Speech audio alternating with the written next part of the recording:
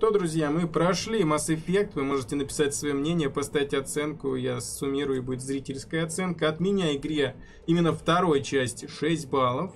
И подробнее потом расскажу почему. Хочу нагнать чат, пока новых сообщений нет. Так.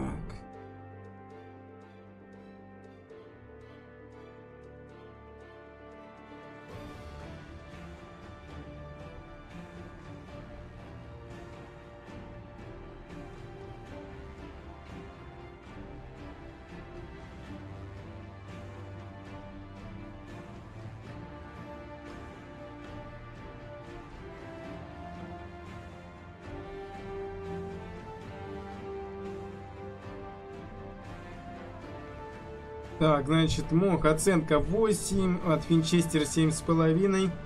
Хорошо. Ребята, тут сложность заключается в том, что игра недоделана. Если взять, сколько оружия есть в первой части и сколько вариантов оружия есть во второй, в третьей и во второй, они рядом не стояли. Скорее всего, на вторую часть поменяли движок, с чем было связано, что им надо было все переработать, всю механику повреждений и урона. И это очень чувствуется, то есть это первое, что откосилось. И сам прогресс удивителен. В большинстве случаев ты получаешь оружие хуже того, которое у тебя изначально. Например, пистолет у меня изначально лучше стреляет, но в этом больше патрон. Очень нестандартный подход, то есть они рассчитывали, что получая слабое оружие с большим количеством боеприпасов, или какими-то способностями, ты сможешь это компенсировать прокачкой этого оружия. Очень своеобразный подход, нигде пока такого не встречал, и, скорее всего, наверное, уже не встречу, потому что от третьей части они отказались от этого. Потом, незавершенность галактики, потому что мы подлетали, я прям специально показывал, вот есть сигнал, что тут что-то должно быть, но ничего нет.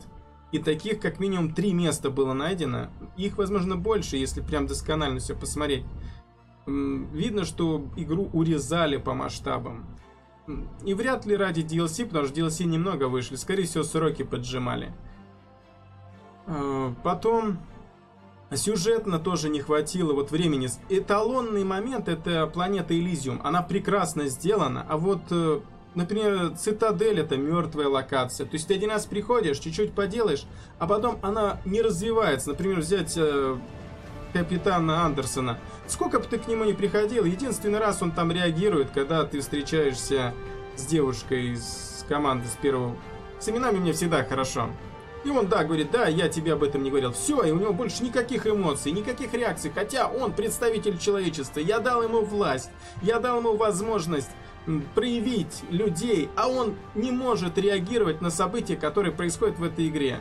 То есть и вот таких нюансов, мелких недочетов, ну и сама битва, ребят, здесь финальное сражение, оно ни о чем. Вот начало классное, вот это то, что ты погиб и ты воскрес, отлично, а финал очень слабый, он меня тогда тоже сильно задел. Я рад, что в третьем аспекте с финалом все отлично лично для меня.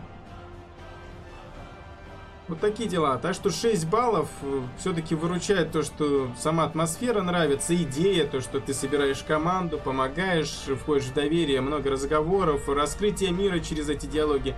Есть свои отличные плюсы, но сравнивая с первой, третьей частью, вторая проседает. Спасибо за игру, ребята.